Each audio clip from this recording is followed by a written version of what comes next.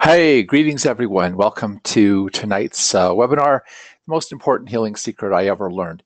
I, um, this is a message that I wish I could get out to the whole world. This is a message that I wish I could reach millions of people with because it's such an important concept and it's so little understood. It's really not understood at all in the terms of orthodox medicine, and even in the terms of alternative medicine. I think there are very few alternative healers who understand the concept that I want to present tonight. Um, and it has to do with understanding a very simple concept. Whoops, wait a second. My slide presentation didn't advance.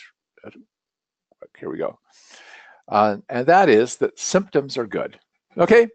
Because years ago, I remember when I started dabbling in herbal medicine and alternative healing, I was trying different herbal remedies and so forth, but I was really um, thinking very allopathically. I was expecting herbs and alternative medicine to do the same things that drugs are supposed to do. In other words, I was thinking that you would use golden seal or echinacea in place of an antibiotic to kill the microbes. I was thinking that you would use, some herbal remedies like wild cherry bark and white pine and so forth as cough medicines to stop the coughing, or something to dry up the runny nose, or uh, something to arrest the diarrhea, or something to take away the pain. Um, I didn't understand what natural healing was all about. And it was when I suddenly had this blinding realization of what symptoms were that everything began to change for me, because I started to understand what it was I was trying to do. I understood that I was trying to do allopathic medicine, which is allopathy means against the pathology, or which is basically treating the symptom, with natural remedies. And natural remedies are not really good at treating symptoms.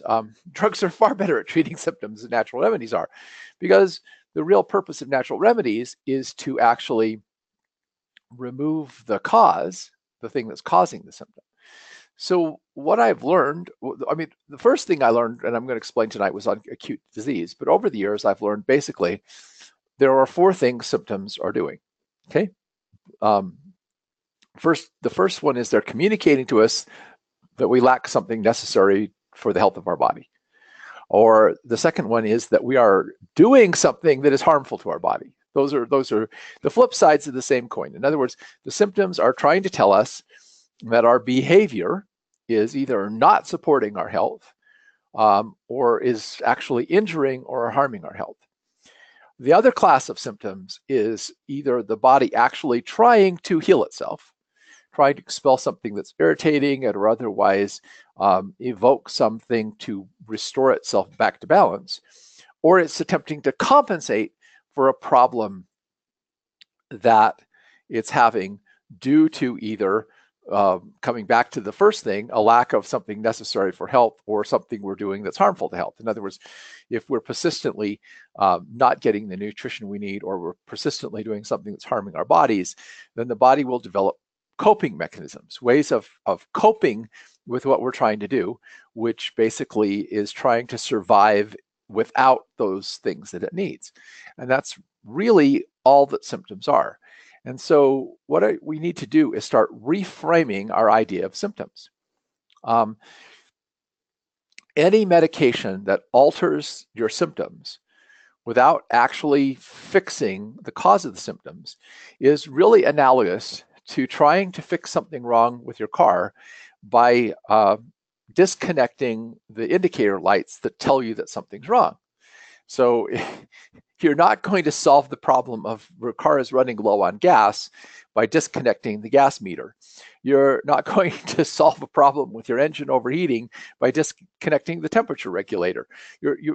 None of this does anything. And since symptoms are primarily the way the body has of communicating with us that something's wrong and needs to be fixed, actually attacking the symptom is really analogous to disconnecting those warning indicator lights. And therefore, we have to really rethink our whole approach to how we deal with health. And I'm going to get really specific. So let's start with the idea that your body's communicating it needs something. Your body doesn't like talk to you in words. Your body talks to you in sensations. Your body gives you sensations that tell you what it needs. And we're all familiar with these sensations. We get thirsty when we need water. We get hungry when we need food. We get tired when we need rest. We get antsy or irritable or restless when we need to get up and start moving around. Our body is like constantly talking to us and saying, I need this or I need that.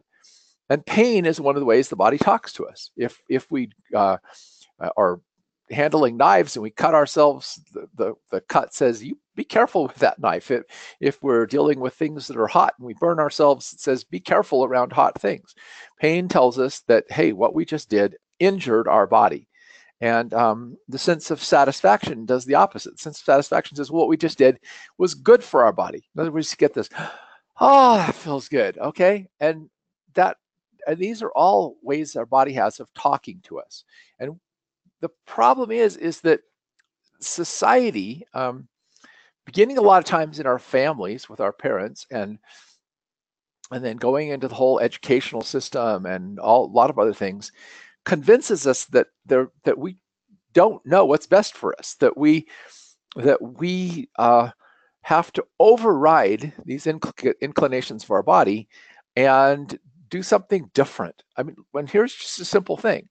Okay, my observation is that all children will eat until they're not hungry anymore. In other words, they'll eat just enough to take off the sensation of appetite, and then they want to go out and do things. But parents tend to train their kids, sit and finish eating. In other words, override your body's appetite signals and eat according to what I put on your plate, all right? Because we don't want you to waste food. And the same thing, even with mechanisms like our body tells us when it needs to eliminate, and we learn to maybe suppress or ignore some of those signals. I don't know. A lot of things happen that teach us to not pay attention to our body, that our body doesn't know better than our head or our brain or our cultural conditioning. And so we start to not listen to the signals our body is telling us. And this is really unfortunate, because then we are disconnected and disempowered from being able to take care of our own health, because we no longer trust our own instincts as to what is good for our body. And we need to get back to listening to our body and what it's trying to tell us. And the reason why this is the case is because health is found in the balance of things. In other words, you need rest and sleep, but you also need exercise and activity. And somewhere you have to have a balance of those things. You work too hard and don't get enough sleep or rest, you're going to get sick. You sleep too long and are lazy and sit around all day and don't do anything, and you're going to get sick. You have to nourish the body. You need food, but you eat too much food, then you get overweight and you develop health problems. You have to eliminate the waste of food too. There's a balance between taking stuff in and getting rid of stuff. And sometimes the body loses the appetite simply because the eliminative systems of the body are clogged and overloaded. There's a backlog of waste material, and the body says, don't give me any more food because I can't handle the waste load I've already got. Wait until I get caught up on elimination. But in fact, this is another thing. Most animals and most children have the instinct when they're sick to not want to eat. But then you have this attitude, oh, you've got to eat to keep up your strength. Eat, eat, eat. Don't listen to your body. That's not good. Eat. Okay. This is the kind of thing that's been going on with us since, we were very small. We have to keep our body temperature regulated. We get too hot, too cold, we have a problem. Our body has sensations for that. We feel chilled, we feel overheated, and we're motivated to go seek out something to help balance out our temperature.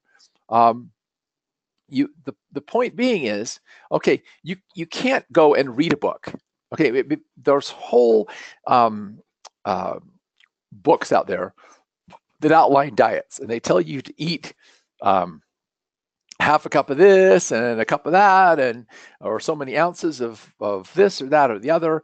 And they're all trying to teach you how to balance out your health and your nutrition using your brain, okay, rather than using your body, rather than using your instincts that tell you this is good for you or that's not good for you or blah blah blah blah and everything. And everybody goes up into their head because we've been trained to ignore the body and tries to follow all these things, okay, trying to get themselves healthy. But you can't balance the fine-tuned mechanisms of the body using some formula in a book. The only way you can do that is by starting to pay attention to your body, to pay attention to when, okay, you're eating and you've eaten a certain amount of food and your body goes, that's enough. Okay. And stop letting your brain override that and say, oh, it looks so good, let's eat more. Because when you eat more, you don't feel good. All right. So, and if you're trying to lose weight and you're starving yourself, then your body says, I need food, I need food, I need food. And it overrides that and you go back to eating too much. You have to learn to pay attention to your body. This is why it's so important to understand that symptoms are messages. They're trying to tell you something, and you need to listen to them and pay attention, not to try to make them go away. So let me explain a little, the problem with drugs and allopathy in general. Okay, it's not that it's necessarily 100% bad. It's just that it is treating an effect, not treating a cause. And caffeine is the perfect example of this. Most people think that they drink caffeine for energy. But energy is a product of your body being able to combust fats, proteins, and carbohydrates, primarily proteins and carbohydrates, in the mitochondria of your cells, okay? And that requires nutrients, vitamins and minerals and so forth, that build up energy in the form of ATP inside the cells. Now, when your ATP is depleted and your body needs to rest, and rest is the way your body replenishes its energy, because you stop putting out energy doing things and you slow down while your body rebuilds a nice charge of energy to carry your activities for the next day. So your body, when it recognizes that it's tired and it needs rest, has mechanisms for signaling you that you're tired. And one of these is a molecule called adenosine in the brain that attaches to these receptors in your brain and says, I'm tired, I need to rest, I need to maybe sleep or at least take a break or something like that.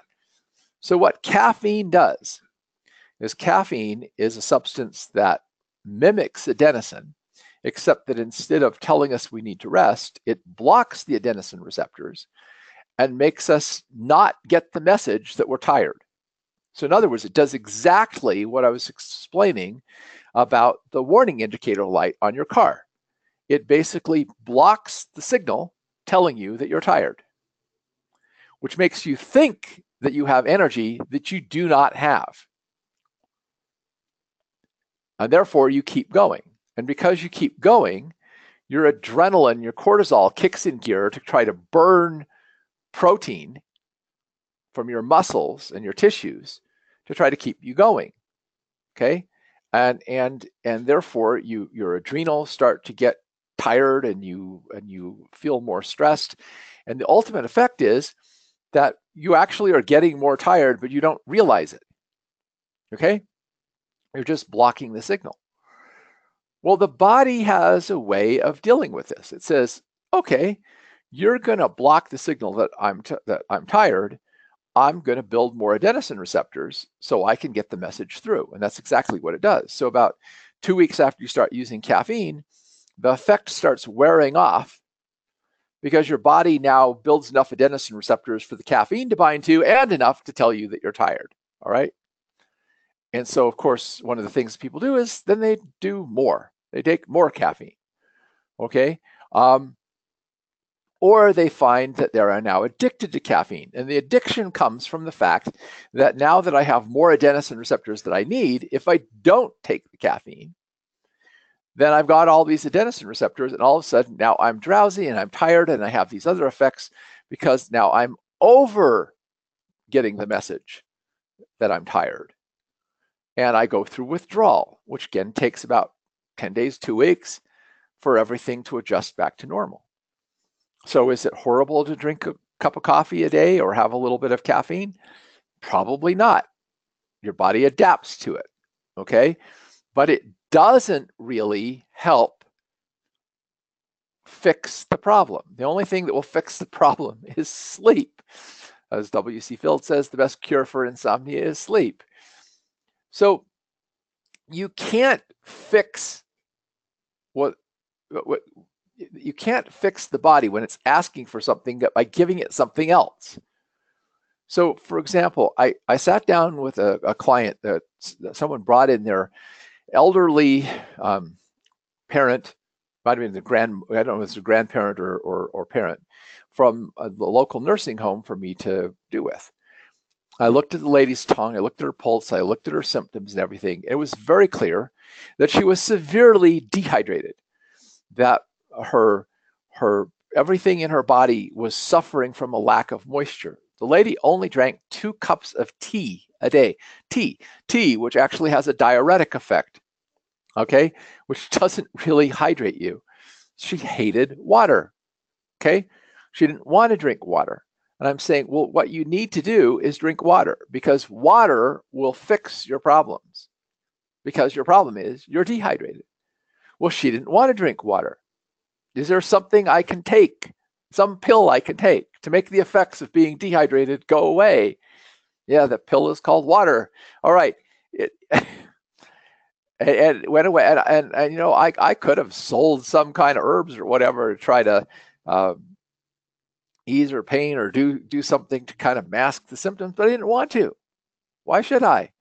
If you're deficient in a nutrient like magnesium or zinc or copper or whatever, there's nothing that you can give the body except what it's deficient in to fix it. If you're tired, the only way to cure that is to rest. If you're, you know, restless and cranky and whatever because you're sitting too much, the only cure for that is to get up and move. The only cure is to give the body what it needs. That's the only cure, okay?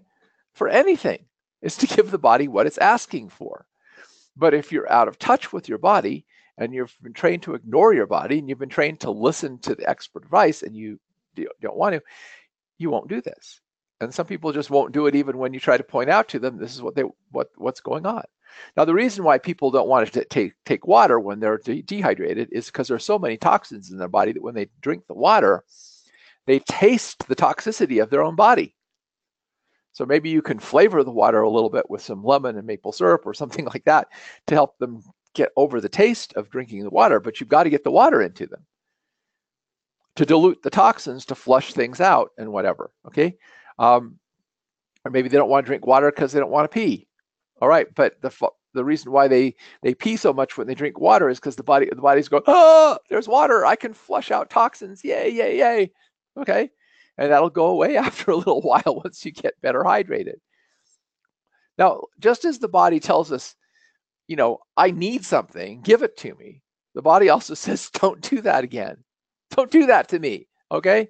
And this is really obvious when we injure ourselves, you know. We aren't looking where we're going, we stub our toe, we grab a hot pan and we burn ourselves, we cut ourselves, you know, with a knife or whatever, and the pain is saying, don't do that. Be careful. Watch what you're doing. Don't injure me. Okay. And most of us get that. Oddly enough, here's the thing: if parents, okay, add on top of the basic lesson that the kid hurt themselves, a big lecture and a big yeah, and lay a bunch of guilt trip on the kid for making a mistake, that actually becomes counterproductive because the child learns to listen to the head stuff of their parent more than to listen to their own experience, and they're going to be more prone to injure themselves. The best thing to do is just, okay, oh, it hurts. Okay, okay, let me help you with that. to be careful next time. That's it. We're so obsessed with this that we can't just let people understand by their own experience, which people are intelligent enough to do, including children, what's helping them. But what that extends into is this: we eat something and our stomach is upset, and we think it's the fault of our stomach, not what we ate. Or we eat or do certain things, we start to get a headache or we start to get aches and pains, and we think, oh, it's something wrong with my body, not something wrong with what I just did to my body. You get the problem? Because we think somehow, and again, because it's a cultural conditioning, the way we're trained, that somehow the body just likes to hurt us for no good reason.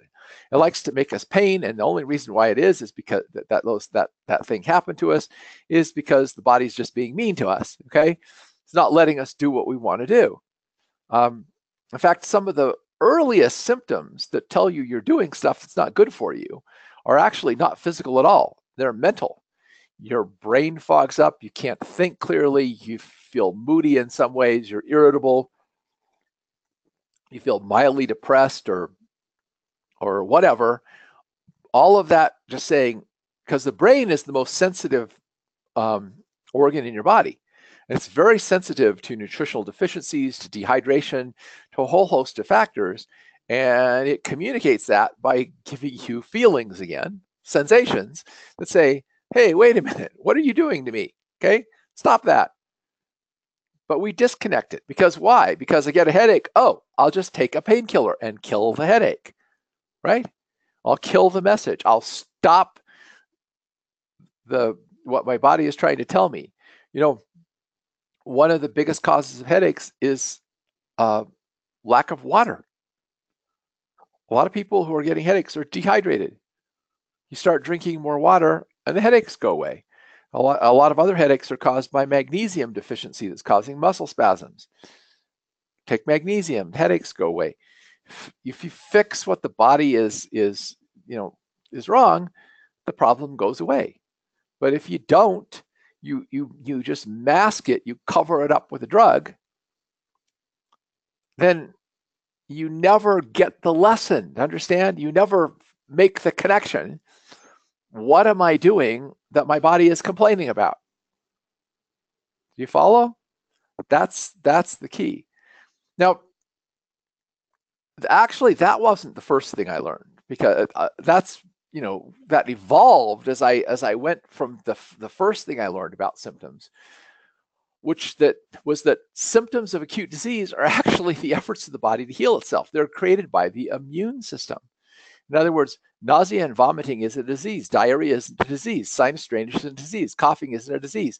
Skin eruptions like rashes are not a disease. Sweating is not a disease. None of these things are diseases. These are actually healing mechanisms of your immune system. And when I made that discovery, it changed my world completely, because I had chronic sinus problems. I had chronic respiratory weakness. And everything that had been done to that time is like trying to stop that. Take antibiotics because I must have an infection. Got worse.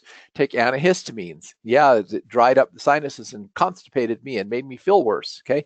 Everything was done to try to alleviate symptoms. Nothing was done to get the idea that my body was trying to get rid of something. Something I was doing was causing irritation to my body, and my body was trying to flush it out as a defensive mechanism.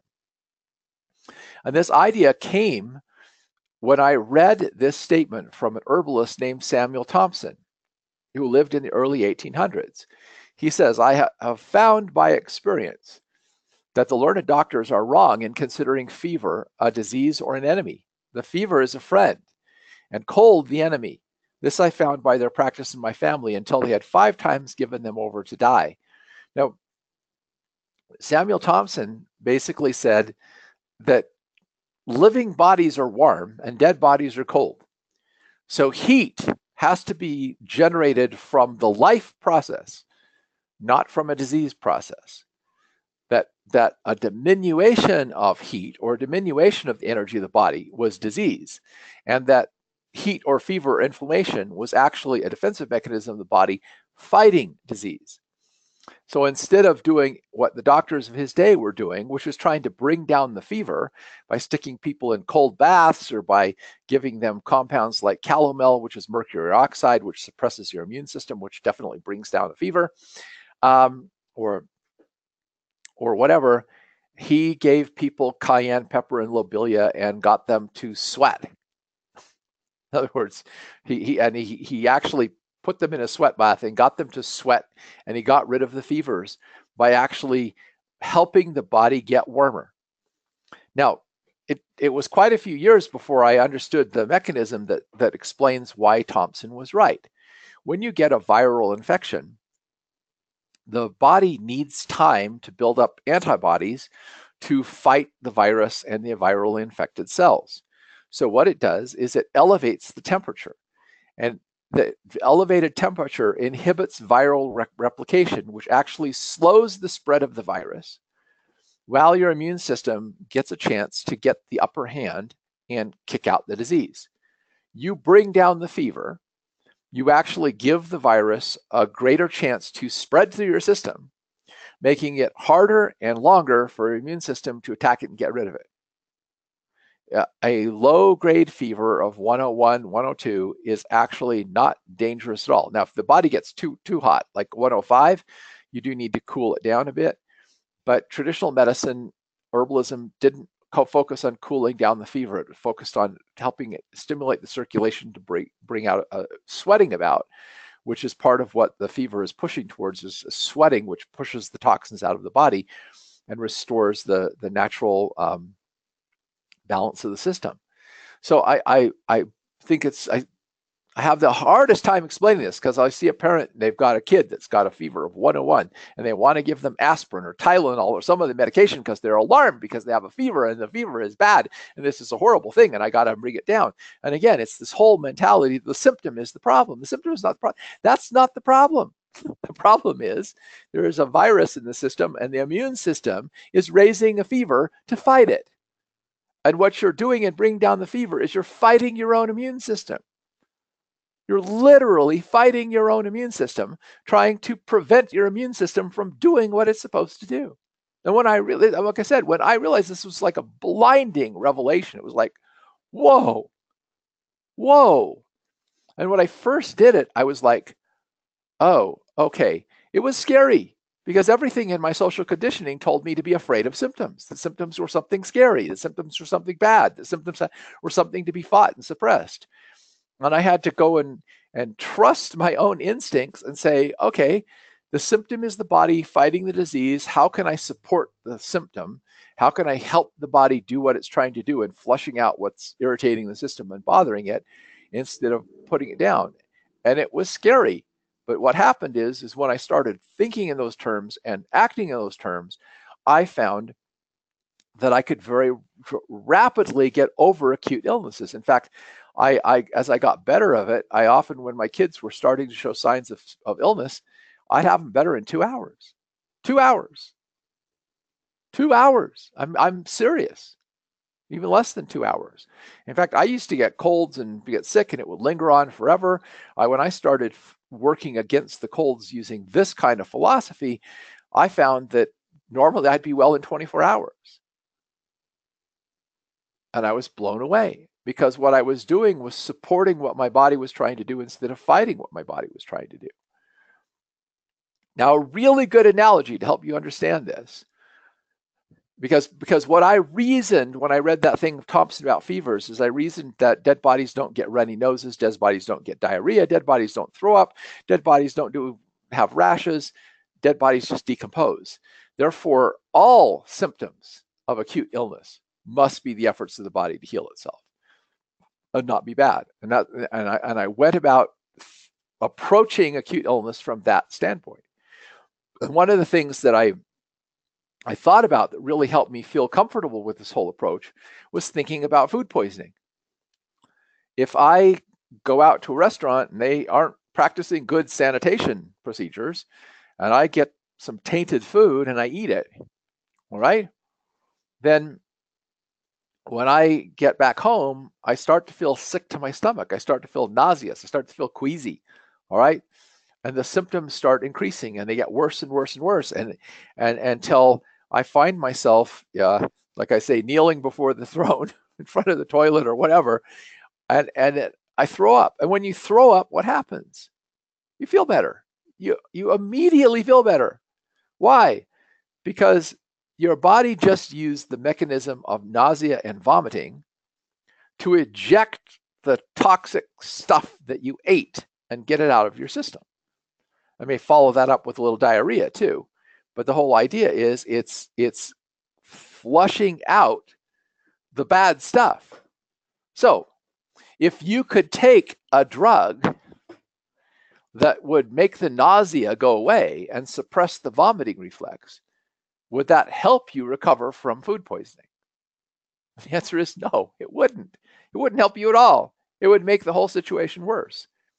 And once you get that idea, then think about the fact drying up the runny nose or trying to suppress the cough or trying to make the rash be suppressed with something you put topically on the skin to try to stop the rash is always counterproductive. It is always working against the body, not with the body, and therefore ultimately is going to make you worse, not better. And so out of this, I coined the phrase, the cold is the cure. The reason why modern medicine won't ever discover a cure for the common cold is because what we think of as the cold, the runny nose, the fever, the sore throat, the sinus drainage, the coughing, the blah, blah, blah, blah, blah, all of that is a healing process. It's not a disease process at all. It's a healing process. It's a healing process. I'm going to repeat that. The cold is a healing process. It is a cure. It is not a disease. It is a cure for a disease. In fact, this was driven home to me even more powerfully when I read this thing in a book called The Sentient Medicine. I think it was 9 Doctors Speak Out. And one of these doctors was talking about what happens when you get the chicken pox. I don't remember if it was chicken pox or measles, but one of those diseases. I think it was chicken pox. And he was saying that when you're exposed to the chicken pox virus, it incubates in your body for 2 weeks. 2 weeks. You have chicken pox for 2 weeks. And then suddenly you get a fever, your skin breaks out in pox, and all these symptoms occur. And the symptoms occur because the immune system has recognized the presence of this virus and is now mounted an attack to kick it out of the system and get rid of virally infected cells. Meaning that the entire thing we call chickenpox is a healing process. And we now know that if you take aspirin or other things to suppress the fever and suppress the chickenpox, the body may not get the chickenpox virus out of your system. And now you have a low-grade case of chickenpox, which when your immune system gets weak, flares up with something called shingles, which is still chickenpox, but it's chronic chickenpox instead of acute chickenpox. And I would propose to you that this is what we are doing in general with disease. In fact, there's even some evidence that a lot of cases of shingles are caused by the chickenpox vaccine, because chickenpox vaccine not going through the normal channels of going into the body confuses the immune system. You've got a low-grade case of chickenpox that can now flare up as shingles. So all I'm saying is we need to rethink what we're doing. We need to rethink our approach to symptoms, because our entire medical system is geared towards relieving symptoms. Working against the symptoms is the hallmark of allopathic medicine. So I learned that this was true and then I found this book called Food is Your Best Medicine by Henry Beeler, and he quotes this natural healer who says, disease is nothing but an attempt on the part of the body to rid itself of morbific matter. Now that's true of acute disease. So in other words, what I saw this analogy of We are energy generating machines. We breathe, we eat, we produce energy or heat for life and running the process of the body. That creates waste that has to be eliminated from the body. When the waste backlogs, it creates a stagnation in the system that allows for the overgrowth of harmful microbes, and then the body decides to get rid of this. It goes through what I call vicarious elimination. It flushes it out through whatever channels of elimination it's got at its disposal, whether it's through the skin or the kidneys or the colon or the lungs. It's got to flush it out. And if you assist the body in flushing out the backlog of irritants and waste, generally speaking, the illness goes away really, really fast, because the breeding ground for the microbes is gone, because the microbes don't live in healthy tissue. They live in tissue that's weakened and stagnant and full of debris and morbid matter. And I've proven that to myself over and over again. Like when I was been really living very cleanly and not eating a bunch of junk food and eating very healthy and maintaining a really good attitude, I've had my entire family get sick, and I've nursed them all back to health and haven't gotten sick. You don't just catch illnesses, okay? Now, later, as I got more into this, I started understanding this wasn't just applying to acute disease, it was applying to chronic illness. And I began to see chronic illness as compensating mechanisms, as basically the body trying to cope with an ongoing lack of nutrients or presence of toxins or presence of some kind of mental or emotional stress that wasn't being dealt with. And the body was then doing its best to try to compensate or cope with this. So in other words, the disease is not a problem. The disease is something the body's trying to do to deal with a problem. Same idea, but in this case, it's not trying to flush out a toxin. It's trying to compensate for a lack of something by making something else happen. So what I'm concerned about a lot with the way a lot of people think about using herbs and supplements is they think about them in terms of this whole idea of treating the disease, treating the compensating mechanism. In other words, how do I fix the compensating mechanism? And if you're switching to alternative remedies using herbs or vitamins or minerals or other things, and you're still thinking in terms of getting rid of symptoms, that's not going to result in better health, because you're attacking the compensating mechanisms the body is trying to do to deal with what's really going on. Because whenever you're using medications, even if it's natural medications, to relieve symptoms, the end result will be an overall decline in health and energy. It will not be an improvement of health, because you're thinking in terms of symptomatic relief, not in terms of trying to understand what the body is lacking and what it needs, or what you're exposing it to that's harming it. So I'm going to give you just a couple of very, very good practical examples of what I'm talking about. Let's start off with cholesterol. Okay, there is a multi-billion-dollar industry selling statin drugs to lower cholesterol, because cholesterol is this horrible, evil villain that sticks to your arteries and gives you heart disease and causes these horrific problems. No. Cholesterol is the boat that transports fatty acids through your bloodstream to and from the cells of your body, from your liver to and from the cells of your body. Your liver makes low-density lipoproteins, that's boats loaded with fatty acids to take out to your tissues. And then from your tissues come back high-density lipoproteins, basically with fatty acids coming back from the tissues, and also fat-soluble toxins that the tissues have released that are being carried back to the liver to be eliminated. So LDL is not bad cholesterol, and HDL is not good cholesterol. Cholesterol is cholesterol, and the body makes it because it needs it, because cholesterol is not only used as a transport mechanism, it's found in every cell membrane. It's the building block of all of your adrenal and most of your adrenal and all of your reproductive hormones. Cholesterol is what's used to make testosterone, estrogen, cortisol, aldosterone, pregnenolone, DHEA, and so forth. Cholesterol is also used to make bile so you can digest fats and absorb fat-soluble vitamins. Cholesterol is good.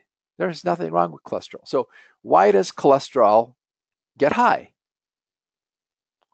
Okay, because the observation is that countries that had higher levels of cholesterol tended to have higher levels of heart disease. And the answer is really simple. All right? Cholesterol binds environmental toxins to help protect your body against them to keep them harming. So in industrialized countries, which also happen to have more heart disease, you have higher levels of cholesterol because you have higher levels of environmental toxins, and the liver is making more cholesterol to help bind those toxins and bring them back to the liver for elimination. That's one primary reason why the cholesterol goes up. The cholesterol also goes up if your thyroid's low, because you have a hard time burning fatty acids, so your body can't utilize the fatty acids that you have. And there's a couple of other reasons why cholesterol might go up, but none of them are because their body's doing something wrong. Your body, the fundamental idea I'm trying to get across to you is your body is intelligent. I of course, I'm going to reveal my prejudice in this, but I'm also talking from all these, 35 plus years of experience in applying this model. Actually, 38 years now, because it was 38 years ago I figured this out and started working on this on thinking about disease from this standpoint. Okay, but if you, I believe that the body was divinely created, that there was a creator and he knew what he was doing when he made this body, and he made it self-replicating, self-repairing. The whole body is formed from one single cell. So in every cell of your body is the code for forming the entire body, which means all the instructions are present in the body to actually create the body. Now, so all the instructions must be present there to heal the body too, right? If the body knew how, if that single cell contained all the information to create a body, then the cells also contain all the information to repair the body. They just have to have the right materials, and you have to take away the things that are constantly damaging and irritating the body. That's basically it. That's my belief. So what I've come to understand is the body is not stupid. It doesn't elevate your cholesterol because it's stupid, and it doesn't know what it's doing. It knows exactly what it's doing. It's elevating cholesterol for a reason. So the answer for modern medicine is, okay, the cholesterol's up. We'll give you a drug that blocks the pathway that produces cholesterol, which also happens to be the pathway that produces a very critical nutritive substance called CoQ10, which reduces cardiovascular inflammation, is used in the Krebs cycle for the creation of energy. And so the net effect is that heart disease risk doesn't change much at all, because the real thing that causes cardiovascular disease is that you have something in the body that's causing damage to the artery linings. And the damaged or inflamed tissue causes a weakness in the artery wall. And cholesterol and calcium and certain other things in your blood come along and put a Band-Aid on that to protect that artery from blowing out because of the inflammation and weakness. So even arteriosclerosis, hardening of the arteries, is a intelligent compensating mechanism of the body to try to save your life. Okay? And you think it's something bad. Well, it's bad in that your body is obviously so weak that it has to have these compensating mechanisms to try to keep it alive. But the compensating mechanisms aren't the problem. The cholesterol is not the problem. The patches in your arteries are not the problem. The problem is you don't have enough antioxidant nutrients to help keep your arteries from becoming inflamed and irritated, as well as you may be taking in toxic substances that are causing that inflammation and irritation to the arteries. Okay, the solution is not to take away the Band-Aid or to take away the material that's used to make the Band-Aid. The solution is to stop doing things that are irritating your arteries and start giving your body the nutrition it needs to repair them. That's the solution. That's always the solution. Let's talk about high blood pressure. Okay. So every cell of your body needs blood, needs a flow of blood bringing oxygen, nutrients, and everything to the tissues. So when things come along that interfere with the flow of blood in your extremities, which can be inflammation in your arteries leading to arteriosclerosis, or it could be a lot of stress that's constricting your blood vessels, making them tense, or there's a lack of nutrients like magnesium or L-arginine or other things, vitamin C, that keep the endothelial lining of your arteries healthy, which the endothelial lining produces a substance called nitric oxide that dilates the blood vessels, let more blood flow out. Okay, so your cells out in the periphery of your body start complaining. We're not getting enough blood supply. We're not getting enough oxygen. We're not getting enough nutrients. And the brain goes, okay, I'll raise the blood pressure to force more blood out into those tissues so they can get the oxygen and nutrients and things they need. Because obviously there's some kind of obstruction in the cardiovascular system. So I've got to raise the pressure to get the blood to the tissues where it's needed. So you come along and your doctor says, oh, you got high blood pressure. Horrible thing. Okay, blah, blah, blah. We need to bring it down. So he gives you a drug that blocks what the brain is trying to do to elevate the blood pressure to get oxygen to your tissue, which means your tissues get less oxygen nutrients. And then they complain to the brain more, and the brain tries harder to raise the blood pressure, and you're into the same kind of fight that you get with caffeine. This is, as I've gone through and learned all this, this is exactly what I understand what we're doing. It's insane. Okay, you got to figure out why. Is the person under a lot of stress? Are they getting, inflammation and therefore arteriosclerosis in their arteries? What nutrients are they lacking? Do they need more magnesium? Do they need more water? What is their body lacking that it needs? But of course, the reason why they got into that state is because for years and years, they've just been ignoring what their body's trying to tell them, and they're living an unhealthy life, not getting the nutrients they need, not getting the rest they need, not taking care of their body, thinking their body's just doing all this stuff to punish them.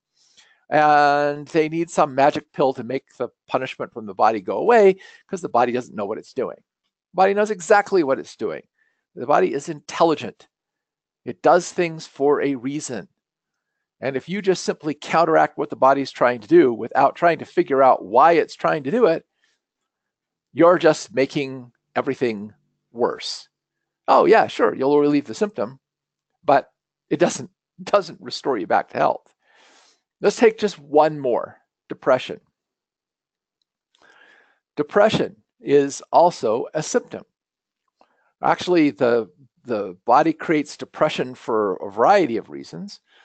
One of them is that a bad thing happens and you need to kind of rest and take it easy and recover. So the body makes it so you're not motivated to go out and struggle and work and everything, so that you have time to grieve and go through what you need to go through.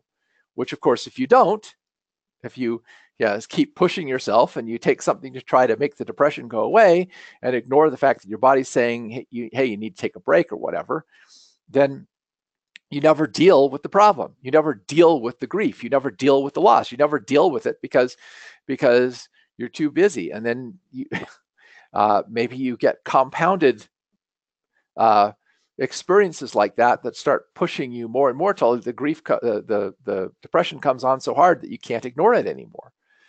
Depression can also be purely physical. Maybe your thyroid's low, or your gut is really unhealthy from all of the junk food and crap you're eating and the lack of good healthy intestinal bacteria in your gut, or a recent study shows your brain is inflamed. Okay, that depression can come because your brain gets inflamed, and inflammation comes because there's tissue damage, because you're getting toxins into your body, you're eating crappy food, or you're taking alcohol or drugs or all kinds of things that are damaging and inflaming your body and inflaming your brain. So the depression comes in because it's trying to get you to stop. It's trying to make you back off. Wait a minute, think about what you're doing. Some years ago, I started to feel depressed. And because I recognized depression is a good thing, not a bad thing, It's my body trying to communicate to me that there's something I need to look at. I took a week off work and I did some meditation and I figured out what was bothering me and I fixed it and the depression went away. The whole thing we're doing is we're disempowering people to look at what's going on inside of them. I can't tell you how many times I've asked people, well, let's just take with kids, all right? People have called me with problems with their children, and they say, well, the doctor says this and blah, blah, blah, but it doesn't seem to work. And I say, well, what do you think? And the parent says, well, I think this is the problem with the kid. And I look at it and go, sounds perfectly reasonable to me based on what I know. Why don't you try following your instinct as a parent and take care of that? And you know what? They do, and the kid gets well. And that has happened almost every time. In fact, every time I can think that I've done that, it's worked. Maybe there are times when parental instincts would be bad, but I usually am encouraging them to follow their instincts. The same thing with you. You've been disempowered not to trust yourself, not to listen to your body, not to believe in your own ability to look inside, figure out what's wrong, and do something. You got to have somebody out there tell you what to do, and you got to work on you with your brain because you can't listen to your body, you can't listen to your heart, you can't listen to yourself, and figure this out. Most of my health problems have been solved by me praying, meditating, getting answers, and going out and doing something. Sometimes the answer has been an impression to go see somebody who gave me the information I needed, or to find a book or whatever. And sometimes it's just been direct. Just understanding you're not drinking enough water, you're not getting enough sleep, you're not doing whatever. And then I go ahead and I change that and I get better. My message is one that I want to empower people. I don't want to disempower people. I don't want people looking at me as the guru who's going to tell them what is wrong with them, because the best indication of what's wrong with them is their own body talking to them. I'm the coach who's trying to figure out what their body's trying to say and help them to actually get the confidence to go out and do it. This all boils down to a very, very simple statement that Samuel Thompson said. Remove the cause and the effect will cease. Symptoms are an effect. They are not a cause.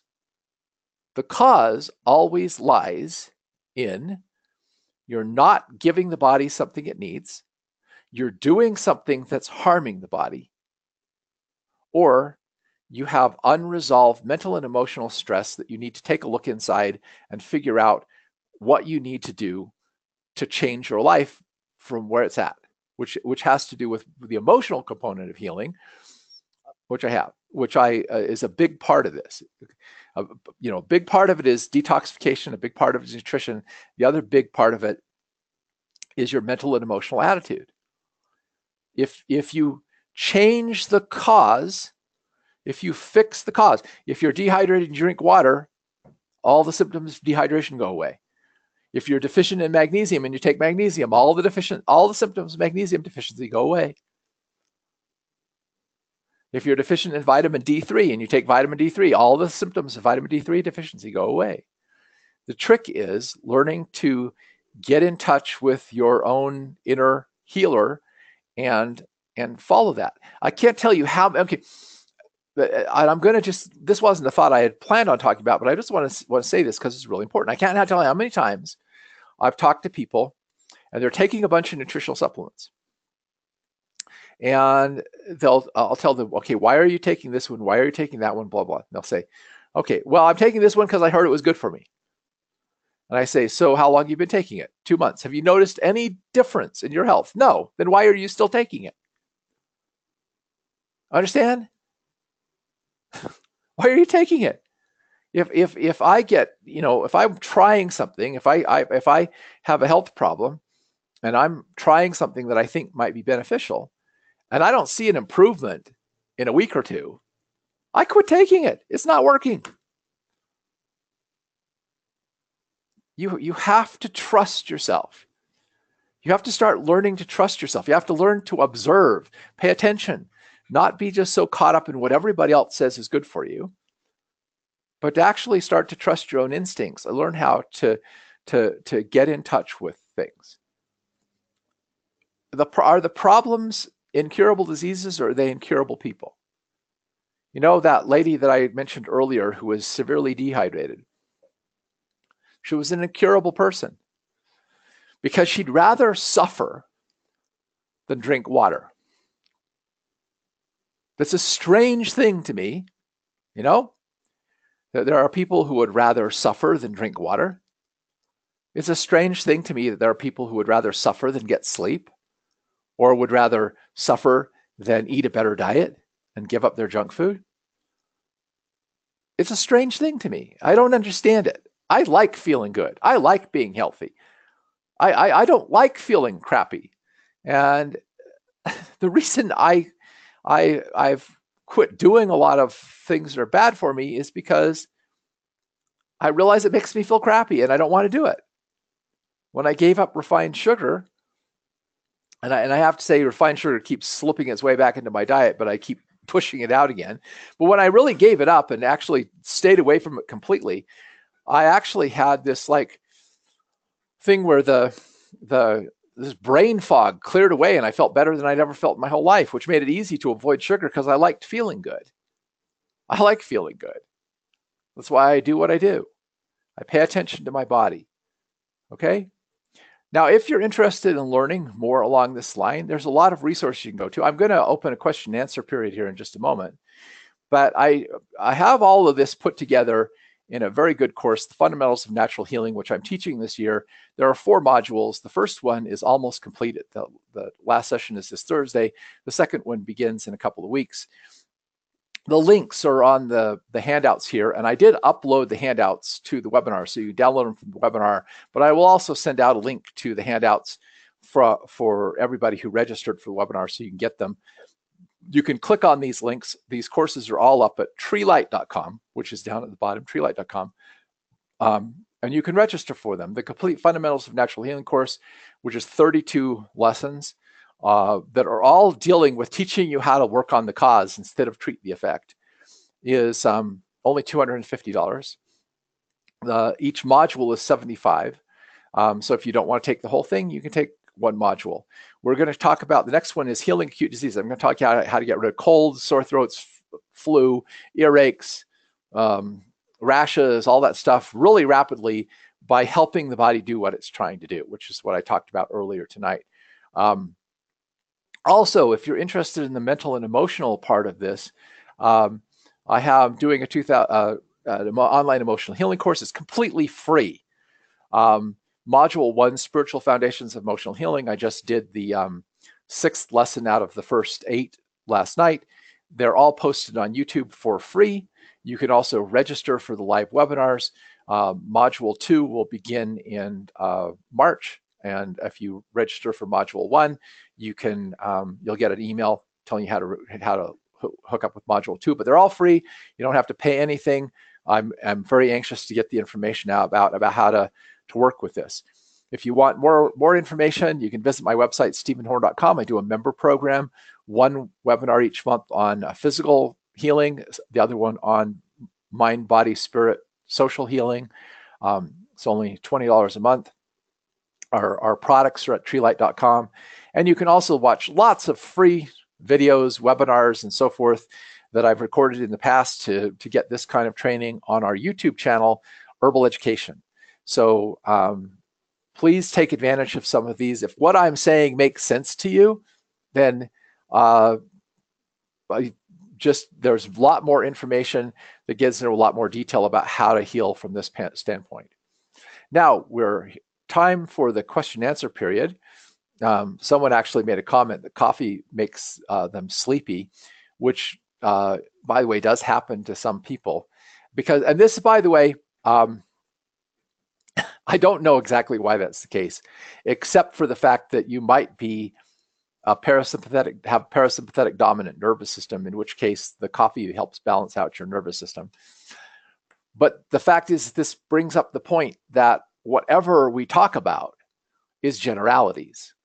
The specific application is you paying attention to how things make you feel, letting your body tell you what it needs. I can talk in generalities, but I can't talk in specifics. Your body is different than mine. Your genetic makeup is different than mine. Your constitution is different than mine. You can't learn how to balance your own body if you don't pay attention to your own body and trust your own body and your own instincts. If you put the biggest problem we have, okay, is we've been taught to disregard ourselves and put our confidence in some expert who knows better what's good for us than we do. So I can't tell you how many times I've sat down with someone and they're taking a drug and it's giving them horrific side effects and they won't consider giving it up because their doctor says they'll die if they don't have it. In other words, they trust their doctor more than they trust themselves and their own experience of what that's doing to them. I would never take anything that was making me feel worse. That's ridiculous. Okay? Or people do the same thing with nutritionists and herbalists and everything else. They give away their power and they think this other person is someone who they should listen to without ever questioning it. You go to other people for advice to give you counseling, but ultimately you have to experiment and figure out what works for you and what works for your body. That's the thing that I think most people just fail to grasp. And it is my big mission in life is to empower people. I don't want people looking to me as the guru to solve their problems. I want people looking to me for ideas that guide them and nudge them to help them kind of figure out how to solve their own problems. I'm interested in empowering people, not disempowering people. And I think most things in our society are all designed to disempower you so that you have to go to the expert, to the guru, to the whatever, and pay them to fix you.